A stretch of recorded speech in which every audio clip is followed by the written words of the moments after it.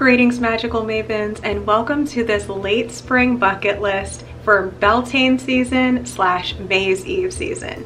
So if you're new around here on this channel, I really like to take a look at the Wheel of the Year Sabbats from the perspective of seeing them as 6-week seasons as opposed to just one day on the calendar every 6 weeks. This gives us the freedom to see the whole year as magical and not just specific days. And it also gives us the freedom to not feel forced to try and get all of the magical things done on that one day or that one weekend or even that one week. This way we have the entire season of 6 weeks to really incorporate the themes of the season into our everyday lives and also step into a more magical version of ourselves using those themes. So in the first video in this series from last month, we focused on the energy of the 6 weeks surrounding the spring equinox, which was on March 21st. And now that I'm thinking about it, I'm realizing that I didn't even mention in that video what exactly the spring equinox actually is. As a seasoned witch, pun intended, I guess I subconsciously assumed most folks would already have at least some idea of what the spring equinox is, since it's common knowledge that there are 2 equinoxes and 2 solstices every year. But the Witch's Sabbat that takes place later in the spring isn't quite as straightforward to those who are new to the Wheel of the Year. The seasonal checkpoint that lands around May 1st, also known as Beltane, May Day, Walpurgis Night, or Witch's Night, is actually what's known as a cross-quarter Sabbat, the halfway mark between the spring equinox and the summer solstice. So if you're new to the world of witchy seasonal living, there are a few extra sub-seasons within the pagan calendar beyond just the mainstream 4 seasons. Between each solstice and equinox is a halfway mark that represents the height of the season, whereas the solstices and the equinoxes mark the beginning of the season. May's Eve is a celebration of abundant fertility. Spring is in full swing, giving way to summer. The blossoms are blooming, and love is in the air. This is a time to honor nature in the height of its potency, to acknowledge the life force energy of plants, animals, and human creativity. To use a simple gardening reference, you can think of the spring equinox as the time to start seedlings indoors, and then you can think of May's Eve as the time where you have thriving seedlings and they're just about ready to be planted out into the garden. So being the writing witch, tip number 1 is of course to do your seasonal journaling. For every one of the 8 witchy seasons, there are 3 themes that I like to focus on for each of the 8 seasons on the witch's calendar. The 3 themes that I like to focus on most this time of year are fertility, connection, and the Hermetic principle, aka universal law, known as the law of gender.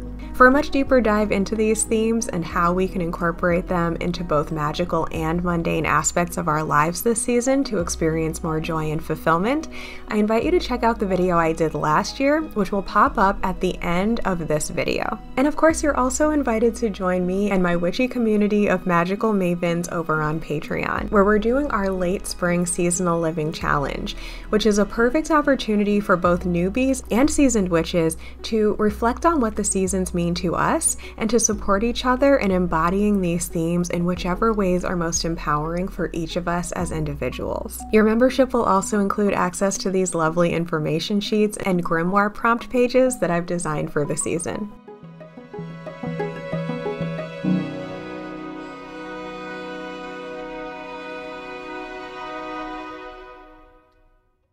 The next tip is to do some fire or candle magic. So unlike the solstices and equinoxes, which are celebrated by literally all of our pagan ancestors across the world, what we witches call the cross-quarter celebrations are actually the ones that came from the Wicca religion, which was inspired by traditions of Celtic and Northern European paganism. They're known to practitioners as the Celtic fire festivals. While you don't need to consider yourself a Wiccan or a Celtic pagan in order to add the cross-quarter holidays to your spiritual year, it can be fun to draw inspiration from those cultures for your traditions if you're looking for ideas on how to celebrate. So as a fire festival, the season of Beltane can be a great time to play with fire. Safely, of course. It's said that at the ancient Beltane celebrations, bonfires were lit and much merrymaking and ritual was partaken in around the bell fire. In my climate, I tend to think of late April into early May as the perfect time to start gathering outdoors again, especially around a fire if possible. It's just that time of year when it's finally warm enough again to spend the whole day outdoors and then light a fire as the sun sets to extend that warmth, companionship, and comfort into the cool night. Whether or not you're able to have or attend an actual fire, you can think of this season as a symbolic bellfire gathering, representing a time to temporarily abandon your usual routine to be playful and spontaneous in nature and good company. A time to shake off any lingering antisocial coping mechanisms that you may have picked up during your winter hibernation, and remember to connect with others and with nature during this time to be alive. For me, the energy of this season almost reminds me of a time years ago when my friend saved up her fitness points from her work program over winter to get an inflatable boat, and as soon as it was warm enough, a group of us brought it out to a local creek, where we not only reconnected with friends we might not have seen as much over winter, but also ended up getting invited by some totally random friendly people to have a drink and chat by the fire they had built on the shore. And I'm not gonna lie, I did feel a little bit uncomfortable at first because your girl is not normally one to talk to strange men, but I realized that these two guys who seemed totally different from one another had been strangers before meeting there that day, and their kindness to one another and to us inspired me to get out of my comfort zone a little bit. Granted, I was with a group of people that I trusted, and I always recommend using your intuition and practicing safety when it comes to strangers, but it was a prime example of that connection energy that's such an important part of the wisdom of this season. And of course, it's also still a great time to practice fire magic and candle magic in your rituals. I talked a lot about that in the spring equinox video, and I shared with you a tutorial for a burn ceremony, and it isn't too late to do any of the things mentioned in the early spring bucket list video. So if you haven't caught it already, I invite you to go back and check that one out after this video if you're looking for more magical things to do this spring. The next tip is to do a nature walk or just watch for wildlife. Now, I know some of y'all in warmer climates, or dog people, or anyone who isn't too sensitive to temperatures may have already been doing this, but for those of us who have been hibernating, there are no longer any excuses to keep us from getting out there in nature. In addition to getting out into the garden, this is also the time of year for me when I typically get in my first good hiking or forest bathing trip. I would absolutely love to live closer to a wooded area or body of water. Better yet, both. But since I don't get that consistent access to nature that I'm craving at this phase in my life, late spring is the time, if I haven't managed to already, to really plan an outdoor escape with the elements. And even on days when that isn't readily accessible, this is always the time when I start opening up my windows to allow the bird sounds in, and I find myself watching birds as they go about their daily doings, even as I work. I make sure that my desk is positioned in a way that I can see out the window, so that even as I'm getting stuff done throughout the day, I still get to feel that connection to nature by observing what wildlife is able to be observed in the sort of industrial environment in which I live, which is mostly birds. If it's accessible to you in your living arrangement, I love this time of year for setting up a bird feeder somewhere where you'll be able to see it during the day. So whether you're able to invite nature closer to you, or if you need to commute to nature when you can, or some of both, getting fresh air and a tactile experience of the elements is so rejuvenating and inspiring now that the weather is warming up.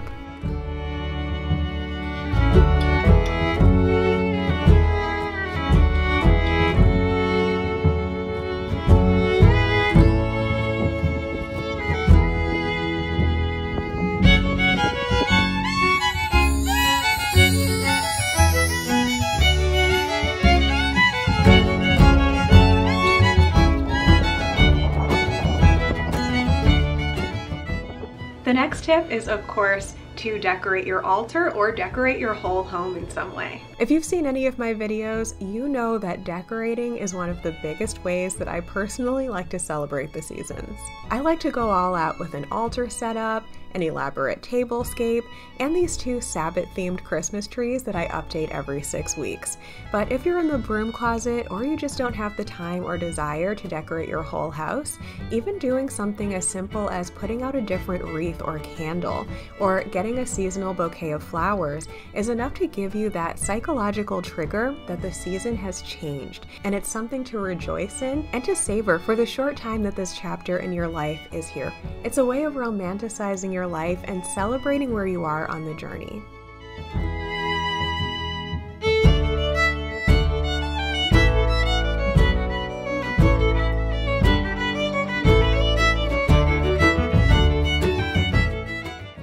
So the next tip is to eat berries or to have teas that are made from fruit and flowers, or even try making some May wine. So May wine is a European May Day tradition which historically included white wine, strawberries, and an herb called sweet woodruff. I've never actually gotten my hands on sweet woodruff before, not that I've honestly really looked that hard for it.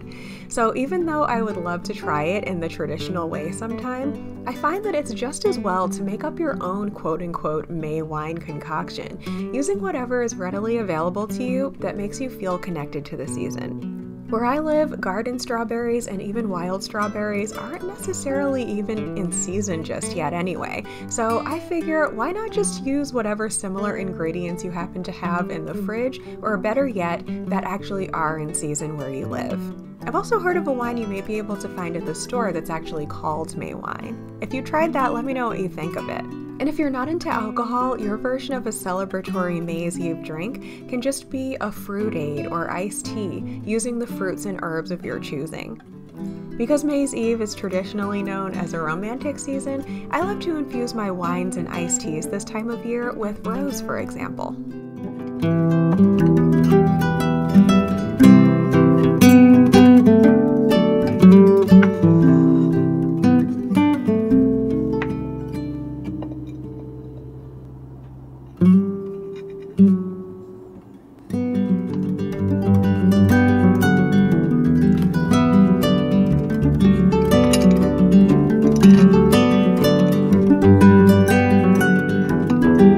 The next tip is to watch a movie that brings up the themes of this season for you.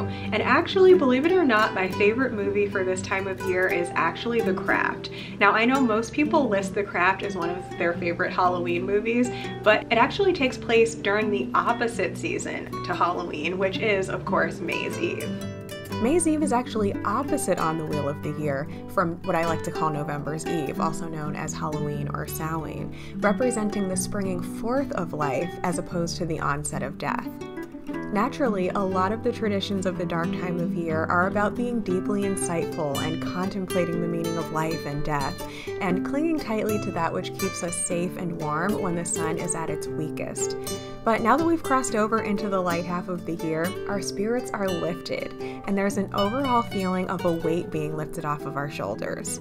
We've had our time to be deep and contemplative, and we're just about ready to throw caution to the wind and have some kind of a coming out party. So even though they live in California and they probably could have done this during the winter, I love that in The Craft, their big spell that they do out in nature is done on May's Eve, because it really makes sense. It's a good time of year for it weather-wise, almost wherever you live, because if you live somewhere where it gets really hot, it probably hasn't gotten too hot yet, and if you live somewhere where it's really cold, it's starting to really warm up. But also energetically, if you're going to do a big spell, especially with a group of people, it is the perfect time to do that outdoors. So even though I have never actually done a big ritual on the beach or in nature actually with a group of people, I love to watch this movie just for a little bit of inspiration. The next tip is simply to open all the windows. Now, I know I mentioned opening the windows in my bucket list for the spring equinox season, but again, if you're like me and you live in a cold climate, chances are last time you only opened the windows part of the way and left them open for a short amount of time, whereas this season, it's a lot more likely that you're going to be able to open all of the windows and doors and really let that fresh air in, and maybe just leave it like that for the whole day. It is so refreshing and just so satisfying. The next tip is beauty rituals or glamour spells. One of the traditions we hear about Beltane is this romantic idea that on May Day, maidens would go out into a natural body of water and bathe nude to renew their beauty and attraction power, or that they would literally bathe themselves in morning dew, which I imagine would involve like rolling around naked in the grass first thing in the morning. I don't know, but whether or not this actually happened or whether or not you're actually able to do anything like this yourself, I like to think of this season as a lovely time to do some kind of beauty, love, self-love, or bathing ritual. This can be as simple as taking a nourishing bath and doing a facial or skincare ritual with self-loving intention. Or it can get as close as you can to bathing in the morning dew if you want to.